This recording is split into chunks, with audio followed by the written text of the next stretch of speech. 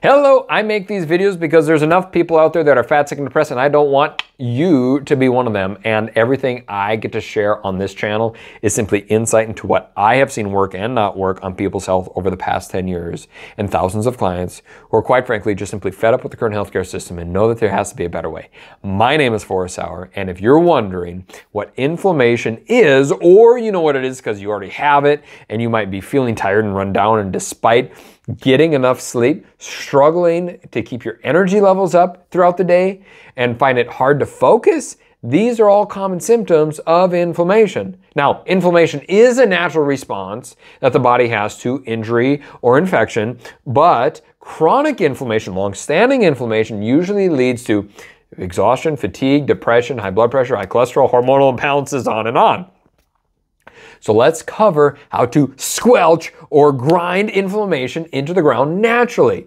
So here's 5 ways that you can go ahead and start decreasing inflammation. Number 1, eat a diet that is rich in fruits, veggies, which are high in antioxidants and anti-inflammatory compounds.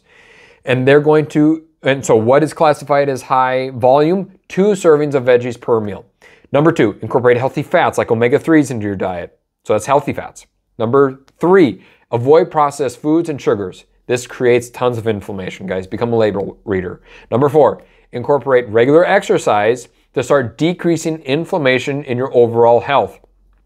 It forces your muscles to work. It forces the inflammation to get flushed out through your blood vessels. And number 5 is managing your stress with multiple sleeps, box breathing, and simply not freaking out all the time.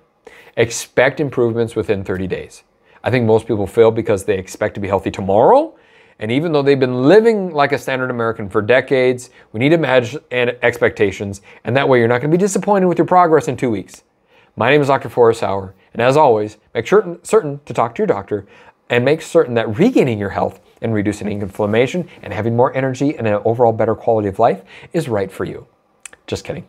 You should not pawn your health off on the most broken healthcare system in the world.